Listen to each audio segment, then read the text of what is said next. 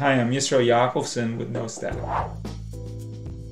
What if I said to you, we've got a new tool that allows you to create a CLI instantly, be able to update it effectively, and all you have to focus on is creating the simple code that you need for doing whatever it is that you do, and then it will all be maintained, all of the other packages that you need automatically. The truth is that this is a possibility because we're using two very powerful tools. One is Oclif, a tool for creating an instant CLI, and the other is NSFlip, a new tool that we've created that allows you to be able to maintain a project very easily by using a template that can be updated as improvements come. So you can just focus on your own code. You can find the new package easy-oclif-cli if you go to the NPM website and search on easy-oclif-cli. Follow the instructions there, which is what we're going to do ourselves, starting with creating it. Let me just show you the 3 steps that we want to do in this video. The first is to create a sample CLI. The second is to replace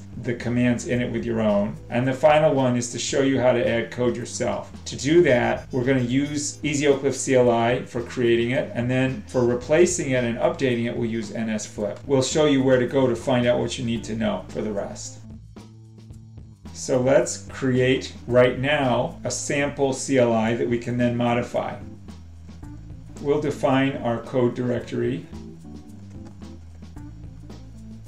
Let's call this questionnaires, and it'll be a CLI for creating questionnaires and letting people fill them out. Now we can enter in what we copied before. This process will take a few minutes. It can be sped up if you want to install NoStack locally. Otherwise, you can hold off on doing that and just keep using npx, as is done in easy-oclif itself. When you get into Oclif, it actually calls Oclif for you. You can enter in the answers to some basic questions.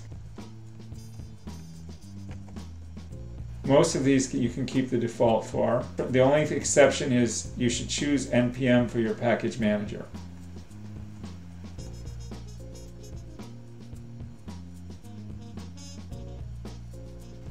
Once it's finished, you will see your template was created at the location we went to.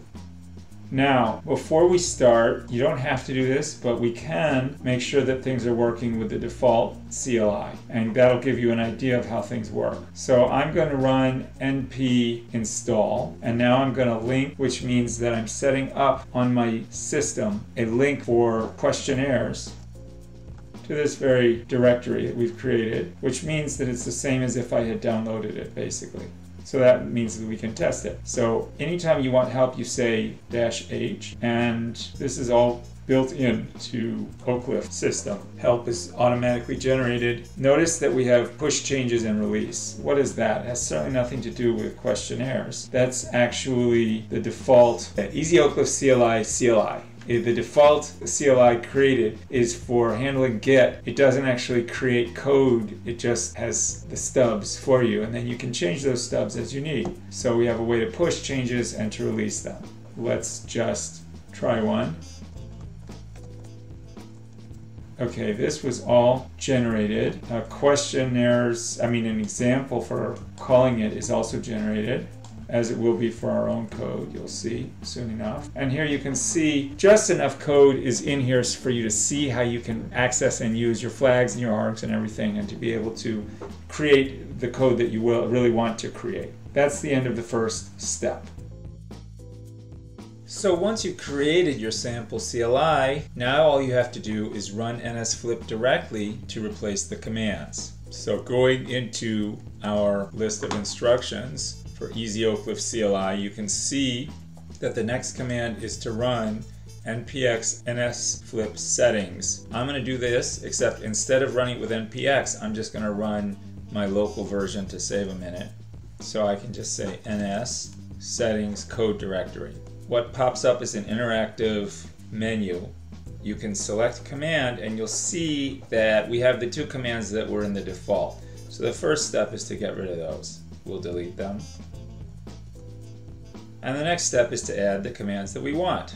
The commands that we want are for creating questionnaires. So we want to have new for a new questionnaire, set question, set answer for a question, and fill out a questionnaire. So what I want to do now is fill out those four. For the slugs, use the same thing each time.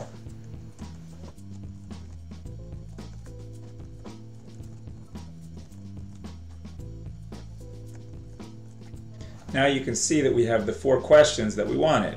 Now it's time for us to add in some arguments and flags.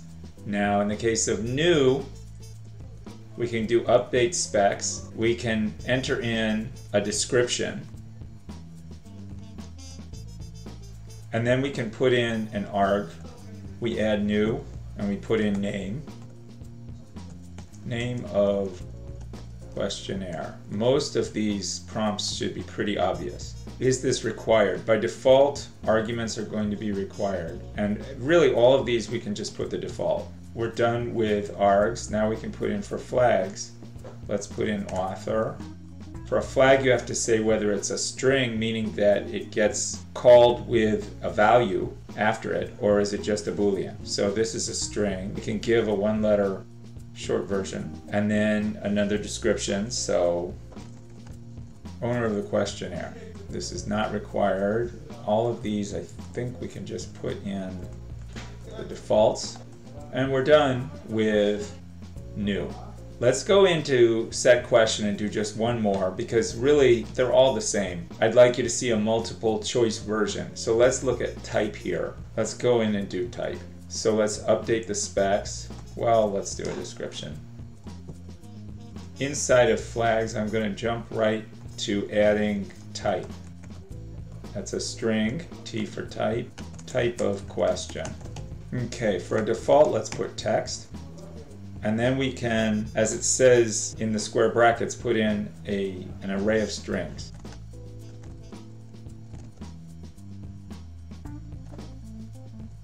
Okay, then we're done. Now, going back to our instructions, once we have called settings, then we also have to call generate. What generate does is it regenerates the code based on our settings.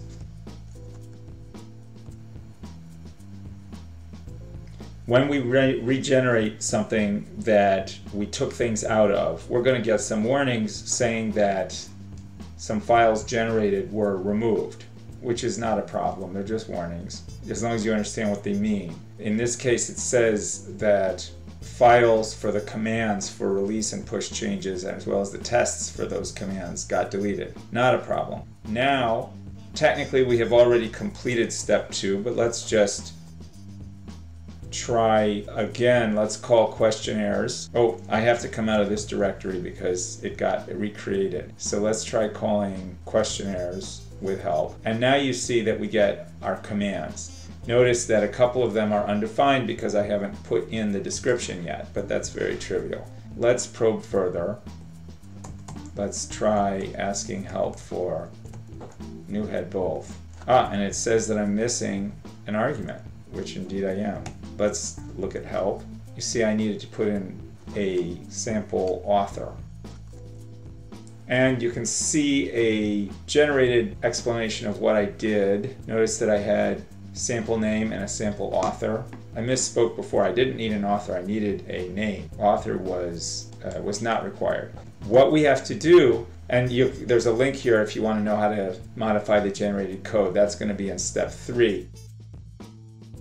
As I mentioned, there's a link already for going here to be able to see how that works, how you can do it in a custom way. But first, let's have a look at our code. Here inside an editor is the code that we've generated so far. So let me draw your attention to a few things. First, fundamentally, there is a meta section that has information, including our settings. Our settings, if you're interested, are stored in the NS file, and all the things that we've been putting in you can find right there. So the most complex example is the flag type. Just type string. Here are the options for entry, the default, and so on. The meta directory also contains an instructions file for your sake that you can look at for instructions on how to work with this. Other files or folders of significance include the source folder and the test folder. The source folder contains a custom directory that you can put anything you want inside of, and it will be completely safe for when you update this. The commands folder contains one file for each command. Similarly, that's mirrored in the test directory because there's a commands directory with one file for every command. And there also, you can add a custom file, as it says in the README, inside of test as well. And you can just call it custom. You can add a custom directory there and you can put anything you want in. Let's look at the code that we've generated here. We'll look first of all at new. Now, what you can see is there are areas where NS has put in some comments that you can pretty much understand pretty quickly if you look at the safe coding link, because that, as it explains there, anytime you have something that starts with custom start and ends with custom end, anything in there you can update anything you want to. Your changes will be saved and will be completely safe when you change your template. Also, you can replace anything that's called a section. You can simply put in the word replacement instead of the word section at the beginning and the end, and whatever you had is going to stay. It's better to do it in the custom sections if you can, by the way, as is explained over here. But looking back at our code, you can see that there's an area here for custom imports. That's for you to put into the file anything that you create in custom or anywhere else. There is a custom examples that you can replace if you like, and that's what shows up under examples when you call the help for the particular command. We saw that actually. So the big thing here is in run. Here's your starting and ending point, and here included for your help is to see how we created something that used all of the arguments and flags, and this shows you how to access them. Basically, they all are going to be declared up in here as constants, and then you can do whatever you want with them down in here, and it will be replaced. Now, if you decide to modify your settings and you want to generate this again for your new settings, you simply delete all of this and then call generate. The tests are set up the same way. Let's look at the test for new. All the tests are going to be generated automatically here for the original code. The one thing that you really are going to have to do is you're going to have to update your testing. So you might have to learn Mocha or whatever you need to do to be able to do your testing. Otherwise, it's just working with simple TypeScript and Node. And I want to, for what it's worth, make a few suggestions. If you happen to be new to working with Node,